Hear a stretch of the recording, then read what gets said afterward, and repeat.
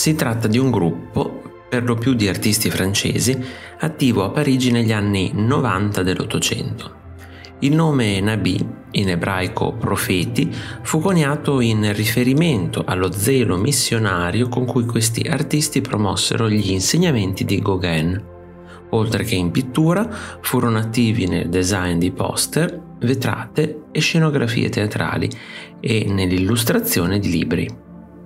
Roussel, che aveva incontrato Gauguin a Pont-Aven nel 1888, fu la forza guida del gruppo e con Denis il suo principale teorico.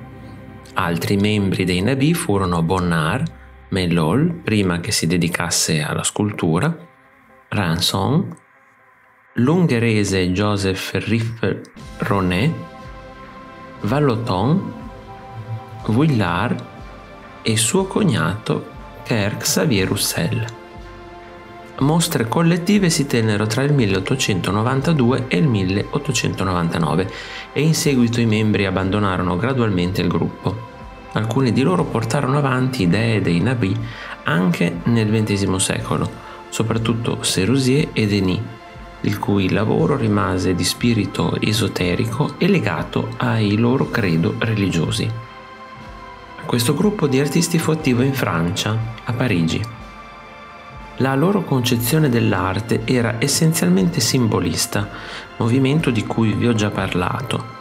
Questi artisti furono influenzati in particolare dall'uso espressivo del colore e dal disegno ritmico di Gauguin.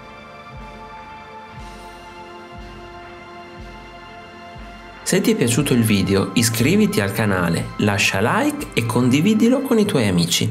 Ti invito anche a visitare il mio negozio. Un saluto e al prossimo video di Artesplorando.